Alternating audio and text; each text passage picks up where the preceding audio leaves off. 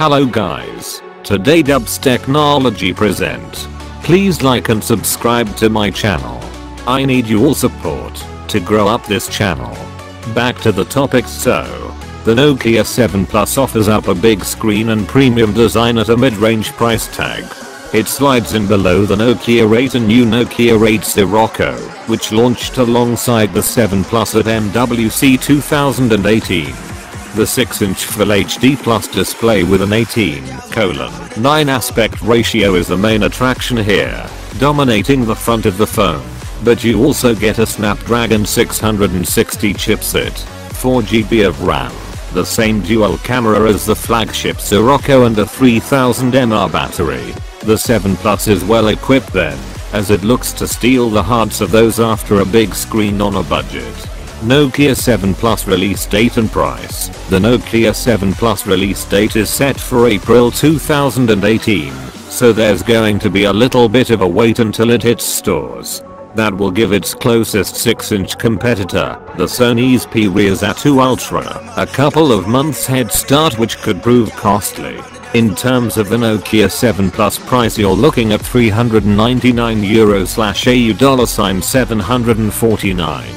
Around £350, $490, which again puts it right up against the aforementioned Sony.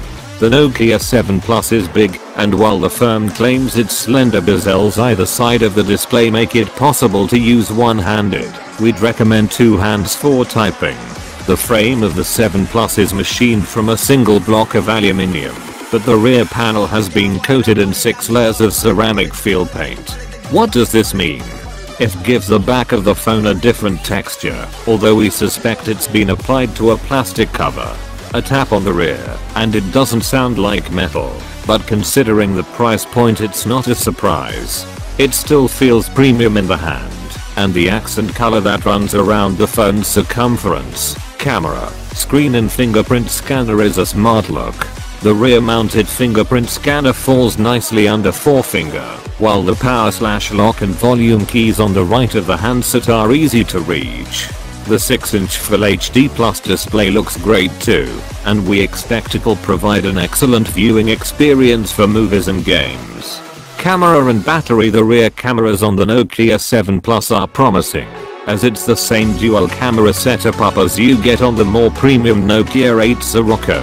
That means there's a 12MP main sensor alongside a 13MP telephoto lens, allowing you to take bokeh effect photos where the background is blurred. On screen and the camera app is also well stocked, with a live bokeh mode allowing you to adjust the level of background efficacy before taking your shot, and a pro mode allowing you to tweak a range of settings. Round the front there's a 16MP selfie snapper too. The Nokia 7 Plus promises excellent battery life too, with 2 days from a single charge being quoted. We'll be putting that claim to the test in our in-depth Nokia 7 Plus review, so make sure you keep an eye out for that. Thanks for watching. So always stay tuned with new videos from my channel.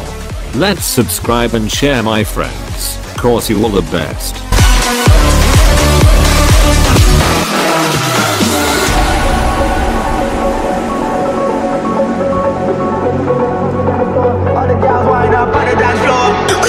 The sun come up, ganja smoke.